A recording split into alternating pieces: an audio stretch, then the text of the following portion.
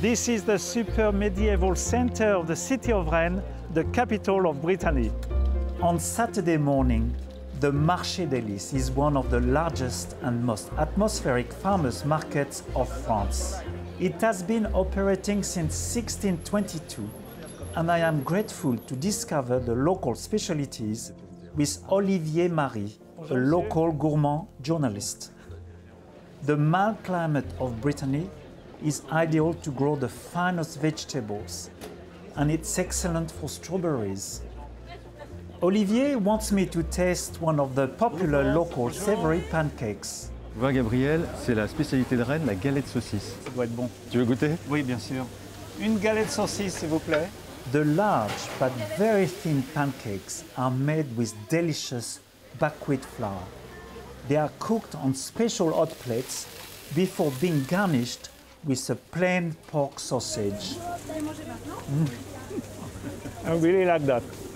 After that, I am thirsty, and it's time to have a drink. Merci Morgane. Merci. Tu vois Gabriel, ici c'est la région du cidre. On n'a pas de vin, c'est le cidre breton rafraîchissant, un cidre de pays, Coëtalbret. Très bon. Très pétillant, très rafraîchissant. Fruité. J'aime bien. Every family in Brittany knows how to make crêpes. First, I place 1 cup of plain flour in a bowl, making a well in the center and drop in an egg. I mix a little milk with the egg, then slowly incorporate the flour, adding more milk to obtain a smooth, creamy mixture. Then I heat some butter in the crepe pan, then mix the warm batter into the crepe mixture. Next, I pour enough mixture into the pan to thinly cover the base and cook on both sides. French pancakes are always better very thin.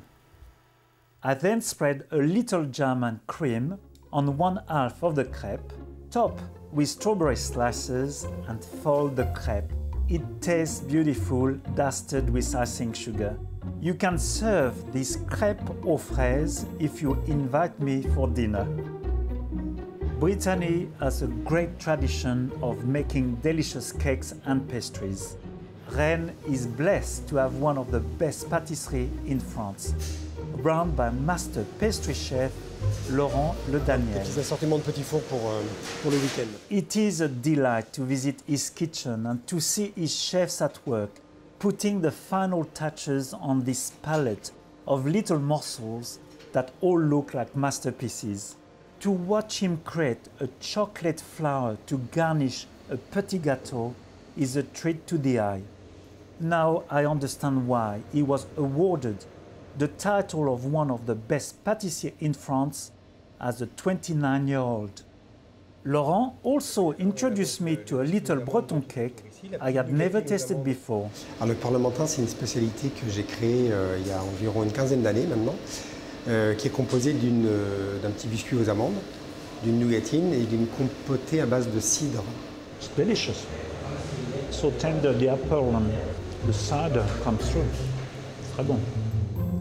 Tomorrow I discover the delights of the south coast of Brittany and I visit an oyster farmer.